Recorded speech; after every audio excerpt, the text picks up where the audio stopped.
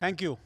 And before I start, I would just like to say this is not Chat GPT. I have written this myself.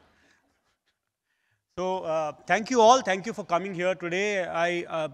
I hope that all of you enjoyed the sessions. Uh, we had very eminent speakers speaking about you know the latest Chat GPT, digitization, and the CFO's role as we move from here. Uh, my special thanks to the Indian Express team, the Express Computer team, for partnering us. Also, InfiFlex Technologies and DMAC for supporting this event. A brief on the chamber. We are just 187-year-old. In fact, on the 14th of December, we celebrate our 187th Foundation Day. The chamber has been at the forefront of looking at all the latest happenings in every single field.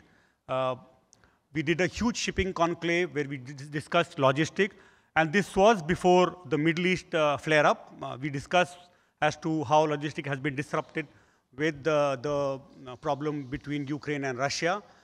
We did a huge agri-conclave where we connected almost 110 FPOs with buyers from our member base, right from HUL to Reliance Fresh to others, and a lot of FPOs who depend on middlemen were very happy that they could directly speak to the buyers. We had huge governance conclave, and with the kind of regulations which come up from SEBI on a regular basis, the chamber is at the forefront of ensuring that each and every new regulation is taken care of. When the data protection bill came in, we were at the forefront again, explaining to our members as to what are the pitfalls, not only of data protection from the customers, but a very important segment which most people haven't really paid attention to, which is the data protection or the data which resides with the HR, of employees which are no longer employees of the organization, where right from their medical history to personal data is available. And what happens to that? What happens to applications which are taken and candidates which are not selected? All that data is lying, and if that is misused, it becomes a big problem tomorrow. So there's a big conclave again on the 14th we have on sustainability, which we'll discuss as to what are the new happenings and how that can be taken care of. I'm telling you all this so that all those who are not members can become members of the chamber, because on a regular basis, we keep on coming up with all the happenings in almost every field which we can think of, which will definitely help your company. We lay special emphasis on D&I, and that's one of the core areas right now that the chamber is working on. The other big thing which we're doing is helping MSMEs.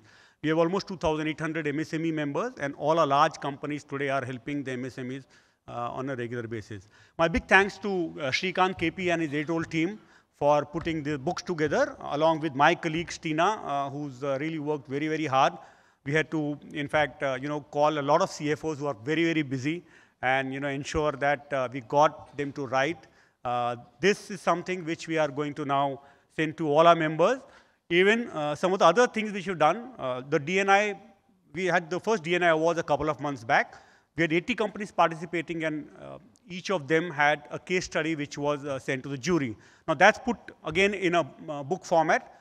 Any of you want to have a look at it as to how they have implemented in their organizations, please write to us. You can, after this, speak to me, speak to my colleague Tina, and we'll be happy to send it across to you. And we expect all of you to ensure that your organization participates, in case you have not done last year, to participate in our D&I awards, which we'll again conduct next year. So with that, I've taken enough time. Thank you. Thanks a lot.